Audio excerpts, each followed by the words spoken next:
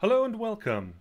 I'm Christoph Salge and this is the 2024 winner announcement for the AI settlement generation competition in Minecraft. Enjoy! The task of the GDMC competition is to build an algorithm or an AI that can generate an interesting or good Minecraft settlement that fits into an unseen map without human supervision. And you should at least be as good as a human. If you want to know more or download the framework or see any of the past contributions, you should check out our wiki where a lot of this is documented in a lot more detail. So how does this work? Well, basically, you write an algorithm, you send it to us, it then gets applied to different locations on a competition map, and these generated settlements are then sent out to a variety of judges. This year, 11 judges submitted scores. And they do score the entries on 4 criterion. Adaptivity, as in how much does it fit into the existing landscape, how much does it adapt to what is already there and takes impulses from that. Functionality is both about providing affordances to fictional villagers, but also to a player. And then there's evocative narrative. Settlements do tell a story about how they came about the people that live there. And the question is, does your settlement provide this environmental storytelling? And then finally there's aesthetics, which isn't just about looking good, it's also about avoiding all of these mistakes that are very intuitively to avoid for a human building something, but hard for an AI.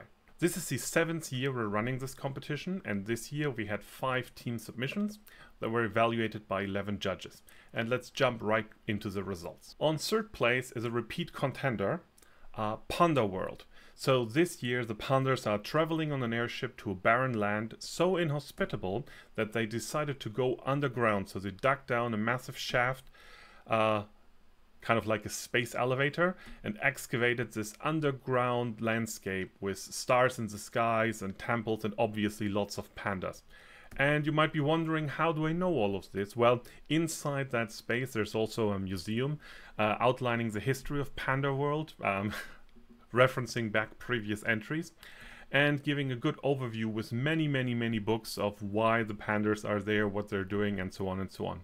So this is the overall place 3, but it is also the winner of this year's Chronicle Challenge. So congrats to Panda World.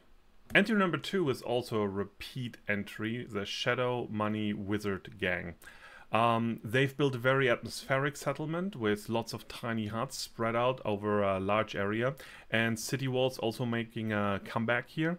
There's lots of interesting details to check out, so have a look. Congrats, Shadow Wizard Money Gang. And number 1 is actually really impressive this year and a very cool technical achievement. So when we initially set out, one of the things we wanted to do was kind of recapture this feeling of watching a time lapse of humans getting together, jointly building something, and you know, obtaining resources from the natural world.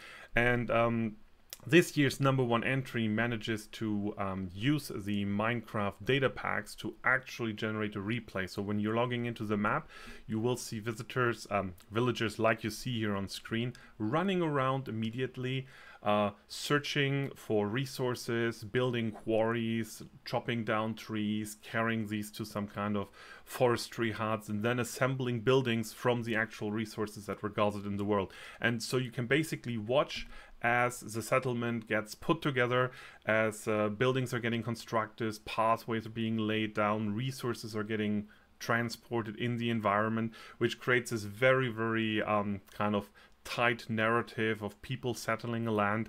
And that was very convincing to our judges, so they picked this one as a winner. And without further ado, congrats to specific protagonist for his number 1 entry in the 2024 competition. We do have one other special prize besides the Chronicle Challenge, which is the best underground structure. And this one goes to Niels NTG, who built a settlement called something like the Library of Mathematics. This is takes a bit of inspiration from data games. It's based on the Mathematics Archive papers, an online repository for scientific sources, and it gives some kind of spatial expression to all of these papers, and actually generates books with all their titles and links to these papers, and creating this massive underground library where people can explore and look at all the mathematics knowledge that has been put online by people in the last decade or two. And that was awarded Best Underground Structure. So here's an overview table of the various entries. And as usual, if you're interested in seeing any of these entries, you can go to our website and download the maps. You can download the generators. All entries this year were made via GitHub.